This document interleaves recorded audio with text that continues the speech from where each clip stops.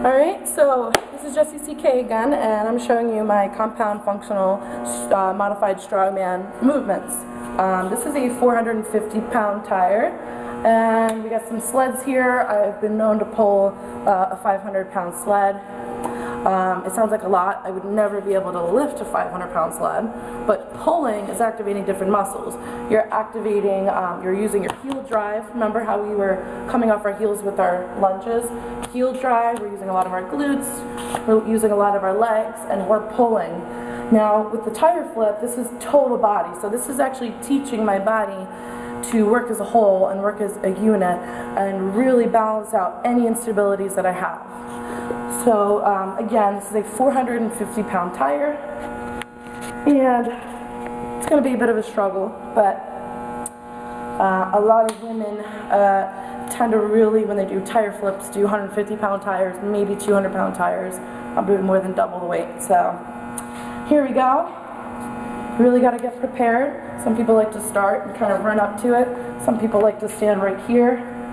The problem with this is really trying to find a good grip. As you can see, this isn't totally congruent with the other side. It's like sideways, and you've got to really find a good way to push it up. So I'm going to be using my glutes when I come underneath it. I'm going to be pushing. I'm going to use a little bit of my knee to help me kind of steer the tire in the right direction, and this is my entire body working to flip this tire.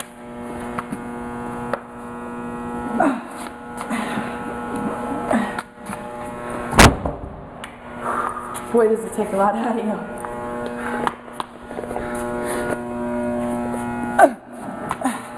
Using that knee to drive through. Whew.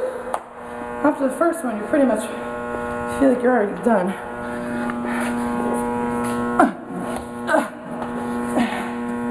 Okay, here's a sled. How many pounds would you say is on this sled right now? I see 100 on the top.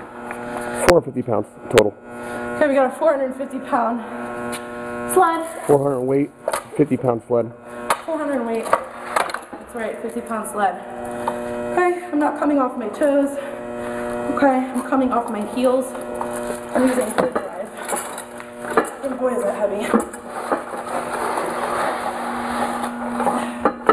Especially on the surface.